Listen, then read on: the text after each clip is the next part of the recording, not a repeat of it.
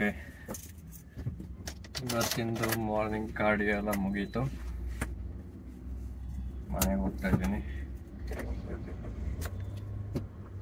Weight 3 kg increase ಆಗಿದೆ last post compare ಮಾಡಿದರೆ. Signal open ಆಯಿತು. ಇವತ್ತೇನು ಒಳ್ಳೇದಾಯಿತು ಅಂದರೆ, I saw that my video got like 220 views. ಅಷ್ಟು ಎಕ್ಸ್ಪೆಕ್ಟೇಷನ್ಸ್ ಇರಲಿಲ್ಲ. ಒಳ್ಳೆ ಆಯಿತು ಅಷ್ಟು ಸಿಕ್ಕಿದ್ದು ನನಗೆ. ನೆನ್ನೆಯಿಂದ ಮೂಡೇ ಸರಿ ಇರಲಿಲ್ಲ. ಪ್ರಾಕ್ಟಿಕಲ್ ಎಕ್ಸಾಮ್ಸ್ ಆಯಿತು. ಪ್ರಾಕ್ಟಿಕಲ್ ಎಕ್ಸಾಮಲ್ಲೆಲ್ಲ ಮರ್ಯಾದೆ ತೆಗಿತಿದ್ದಾರೆ.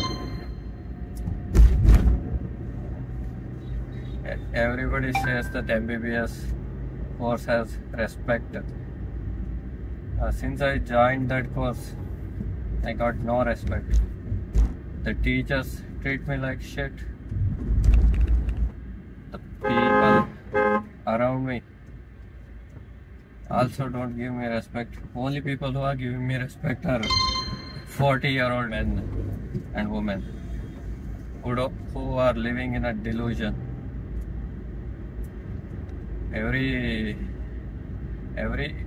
year they are opening a new medical college.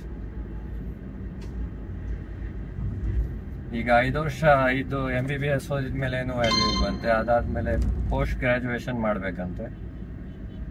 ಅದು ಪೋಸ್ಟ್ ಗ್ರಾಜುಯೇಷನಿಗೆ ಮತ್ತೆ ಎಂಟ್ರೆನ್ಸ್ ಎಕ್ಸಾಮು.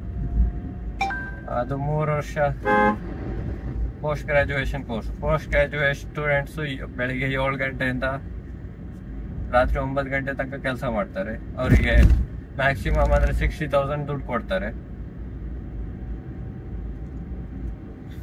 ಅದಾದ್ಮೇಲೆ SR ಶಿಪ್ ಮಾಡ್ಬೇಕಂತೆ. ಮತ್ತೆ ಅದಕ್ಕೆ ಮತ್ತೆ ಎಂಟ್ರೆನ್ಸ್ ಎಕ್ಸಾಮು ಮತ್ತೆ ಗೌರ್ಮೆಂಟ್ ಜಾಬಲ್ಲಿ ಜಾಯ್ನ್ ಆಗಬೇಕು ಅಂದರೆ ಮತ್ತೆ ಅದಕ್ಕೆ ಪ್ರೈಬ್ ಮಾಡಿ ಜಾಯ್ನ್ ಆಗಬೇಕು. ಅದರಲ್ಲೂ ರಿಸರ್ವೇಷನ್ ಅವ್ರ ಜೊತೆ ಕಂಪೀಟ್ ಮಾಡೋದು ಇಂಪಾಸಿಬಲ್ಲು. ಹೇಳಿದ್ನಲ್ಲ, SR ಶಿಪ್ಪಲ್ಲಿ ಸೇರ್ಕೋಬೇಕು ದುಡ್ಡು ಕೊಟ್ಟು ಅಂತ.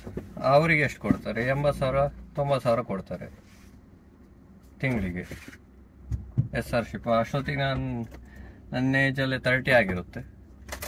SR ಶಿಪ್ ಆದಮೇಲೆ DM ಮಾಡಬೇಕಂತೆ. DMಗೆ ಅದೊಂದು 3 ವರ್ಷ. ಅದಾದಮೇಲೆ ಯಾವುದೋ ಬೆಂಗಳೂರಿಗೆ ಹೋಗಿ ಸೆಟ್ಲ್ ಆಗಬೇಕಂತೆ. ನಾನು ಹುಟ್ಟಿದ್ರಿಂದ I am a farmer. I am Born a farmer and that's the best life. Okay, ಯಾಕಂದರೆ ಜಮೀನಲ್ಲಿ ಓಡಾಡ್ಕೊಂಡಿರ್ಬೋದು, ಫ್ರೆಶ್ ಏರ್, ನಮ್ಮ ಊಟ ನಾವೇ ಬೆಳಿತೀವಿ. ಇಲ್ಲಿ ಈ ಥರ low quality processed food, expensive processed food ತಿನ್ನಲ್ಲ. ಅಂತ ಲೈಫ್ ಬಿಟ್ಟು ನಾನು ಯಾಕೆ ಇದು ಮಾಡ್ತಾ ಇದ್ದೀನಿ? ಇದೆಲ್ಲ ಮಾಡ್ತಿರೋದು ನಮ್ಮ ಅಮ್ಮಗೋಸ್ಕರ. ಅವರಿಗೆ ನಾನು ಡಾಕ್ಟರ್ ಆಗಬೇಕು ಅಂತಿತ್ತು, ಅದಕ್ಕೆ ನಾನು ಆಗ್ತಿದ್ದೀನಿ. ಇನ್ನೊಂದು 3 ತಿಂಗಳು ಮುಗ್ದೋಗ್ಬಿಡುತ್ತೆ ಡಾಕ್ಟರ್ ಅಂತ ಇದು ಬಂದ್ಬಿಡುತ್ತೆ, ಟೈಟಲ್ಲು ಮುಗೀತು ನಂದು. ಇದ್ರ ಮೇಲೆ ವರ್ಕ್ ಮಾಡಲ್ಲ. ಅದ್ರ ನೆಕ್ಸ್ಟ್ ಪ್ಲಾನ್ ನಂದೇನಿದೆ ಅಂದರೆ, ಈಗ ನಾಲೆಡ್ಜ್ ಅಕ್ವೈರ್ ಮಾಡಿದ್ನಲ್ಲ MBBS ಓದಿ, ಅದನ್ನ ಬಾಡಿ ಬಿಲ್ಡಿಂಗ್ಗೆ ಅಪ್ಲೈ ಮಾಡ್ತೀನಿ. ಬಾಡಿ ಬಿಲ್ಡಿಂಗಿಗೆ ಅಪ್ಲೈ ಮಾಡಿ ಮೆನ್ಸ್ ಫಿಸಿಕಲ್ ಕಂಪ್ಲೀಟ್ ಮಾಡ್ತೀನಿ. ಪ್ರೋ ಕಾರ್ಡ್ ತಗೊತೀನಿ. ಅದಾದ್ಮೇಲೆ ನೆಕ್ಸ್ಟ್ ಒಲಿಂಪಿಯಾಗಿ ಹೋಗ್ತೀನಿ ಇನ್ 2 ಇಯರಲ್ಲಿ. Just 2 years.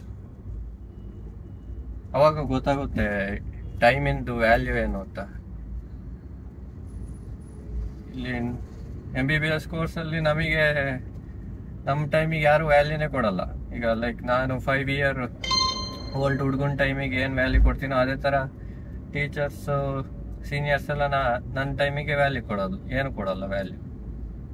ಅವರಿಗೆಲ್ಲ ತೋರಿಸ್ಬೇಕಲ್ಲ ಏನು ನಿಜವಾದ ವ್ಯಾಲ್ಯೂ ಟೈಮಿಂದು ಅಂತ. ಹಾರ್ಡ್ ವರ್ಕನ್ನ ಕರೆಕ್ಟ್ ಪ್ಲೇಸಲ್ಲಿ ಮಾಡಿದರೆ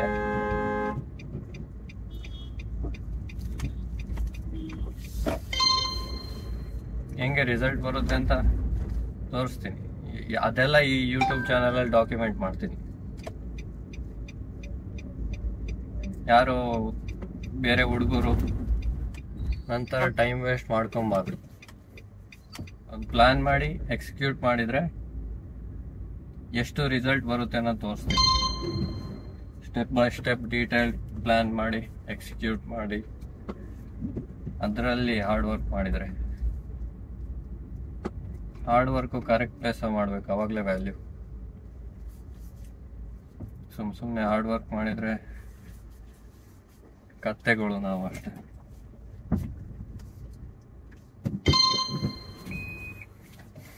ಮನೆಗೆ ಬಂದೆ.